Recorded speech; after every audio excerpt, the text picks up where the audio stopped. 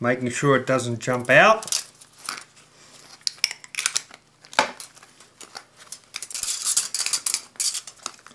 And when you get to the end of the spring in the barrel, continue to wind on the inside of the spring. There's our clock motor. We'll put it in isopropyl alcohol to dissolve any gunk that's in there, then we'll put it back in and check the movement again. First I'll brush some of this dust and stuff off it. We'll drop the motor in, swizzle it round a little bit, leave that there for 3 or 4 minutes. Right, let's remove the motor from the alcohol, put it on this bit of rag. It's turning a bit more freely. Now we'll dry off any excess alcohol that's still in the motor with a hairdryer on low speed.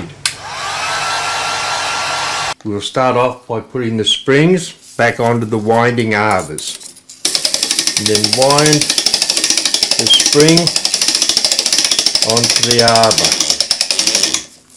Now we'll put a mainspring clamp on the spring to keep it compressed while we're reassembling the movement.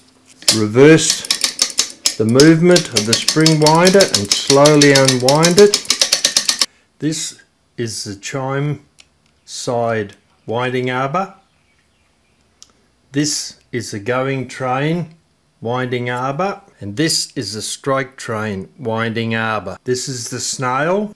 This is the rack that sits on the snail.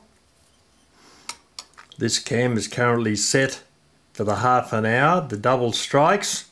When I lift that, you'll see the hammers start to move up here.